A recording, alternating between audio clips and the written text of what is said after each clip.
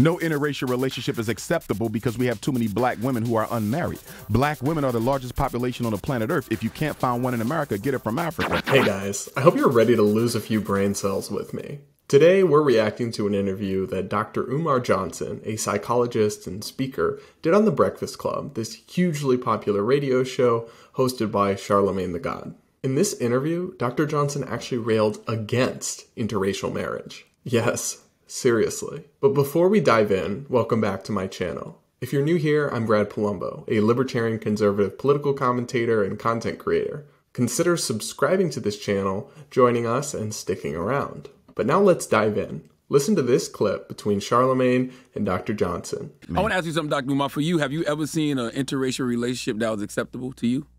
No interracial relationship is acceptable because we have too many black women who are unmarried. Black women are the largest population on the planet Earth. If you can't find one in America, get it from Africa. If you can't get it from Africa, go to the Caribbean, go to Canada, go to Europe. Why would a black man need to copulate, build a family with anything other than a black woman when you have so many black women available? It is an exercise in self-hatred. There's no way to get around it. So when I first saw this, my mind was kind of blown that this could actually still be a take by anyone in 2022, let alone a black person. But here we are, I guess. And he's not some fringe wingnut. Dr. Johnson has almost 1 million Instagram followers, and his interview on The Breakfast Club has more than 1 million views. This guy's ideas are getting out there, and that's a problem because they're batshit.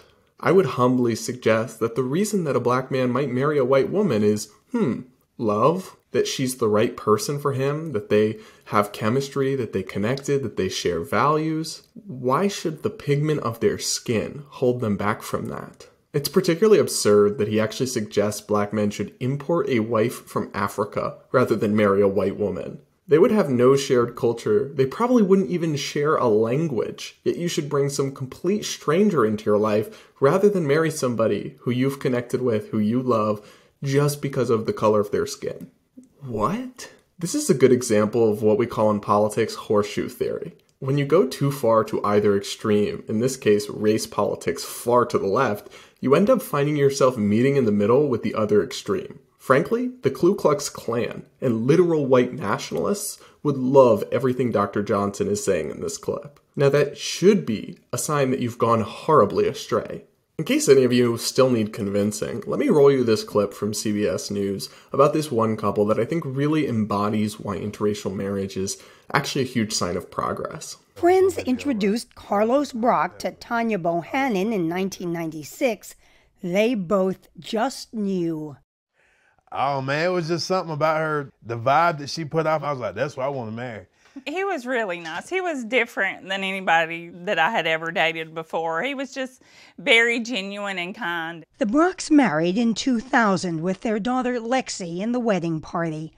It was just about being happy with each other. Now, I don't look at their story and see self-hatred or betrayal. I see love and social harmony. I think that's something that should be celebrated, that we should want more people to be free to love and bond with whoever they want, regardless of the color of their skin. But apparently some extremists out there, like Dr. Johnson, still think otherwise.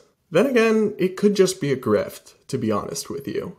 According to allamericans.com, Dr. Johnson charges $5,000 to $10,000 per speaking engagement, even for virtual events. He seems to have built an entire career and brand for himself around this kind of divisive hate-mongering. And apparently it's a lucrative one. But that doesn't make it any less morally disgusting. Thankfully though, most folks aren't buying it. According to Gallup, 94% of Americans now support interracial marriage, the highest it's ever been. And just in the last few decades, we've seen tremendous progress. To me, this is all a sign that we're moving forward as a society, not backwards. Alright guys, that's probably about all the attention that this deserves. If you enjoyed this video, hit that like button, comment and let me know what you think, especially if you disagree with me. I want to know why, what possibly you could be doing to justify that position. And with that, I'll see you all in my next video.